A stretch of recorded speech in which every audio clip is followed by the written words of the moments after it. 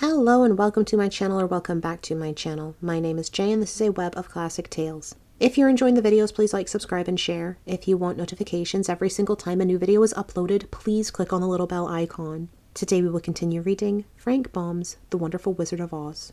After climbing down from the China Wall, the travelers found themselves in a disagreeable country, full of bogs and marshes and covered with tall, rank grass.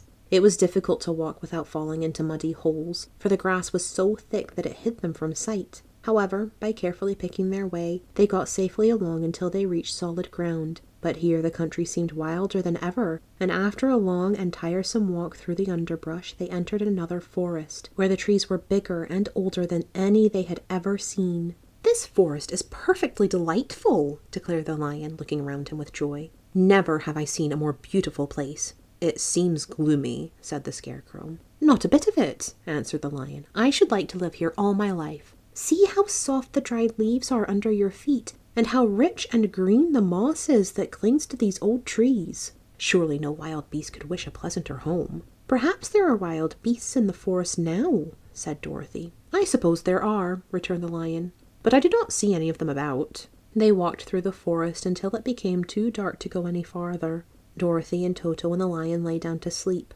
while the woodman and the scarecrow kept watch over them as usual.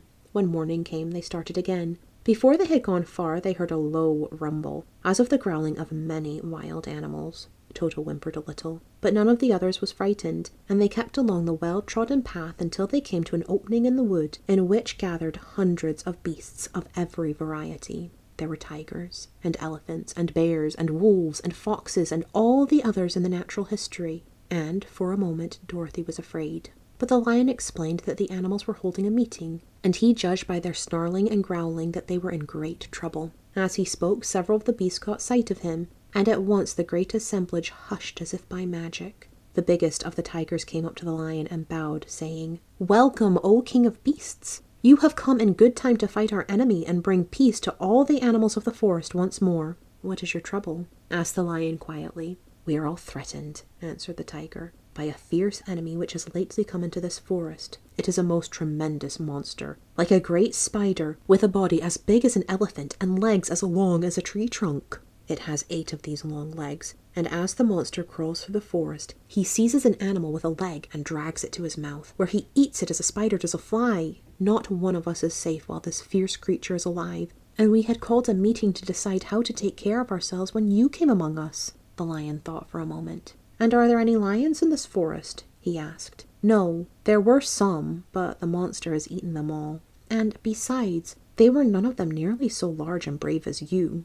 If I put an end to your enemy, you will bow down to me and obey me as king of the forest?" inquired the lion. "We will do that gladly," returned the tiger. And all the other beasts roared with a mighty roar. "We will!" "Where is this great spider of yours now?" asked the lion. "Yonder among the oak trees," said the tiger, pointing with his forefoot. "Take good care of these friends of mine," said the lion, "and I will go at once to fight the monster." He bade his comrades goodbye and marched proudly away to do battle with the enemy. The great spider was lying asleep when the lion found him, and it looked so ugly that its foe turned up his nose in disgust. Its legs were quite as long as the tiger had said, and its body covered with a coarse black hair. It had a great mouth, with a row of sharp teeth a foot long, but its head was joined to the pudgy body by a neck as slender as a wasp's waist. This gave the lion a hint of the best way to attack the creature, and as he knew it was easier to fight it asleep than awake, he gave a great spring and landed directly upon the monster's back. Then, with one blow of his heavy paw, all armed with sharp claws, he knocked the spider's head from its body. Jumping down, he watched it until the long legs stopped wiggling, when he knew it was quite dead. The lion went back to the opening where the beasts of the forest were waiting for him and said proudly,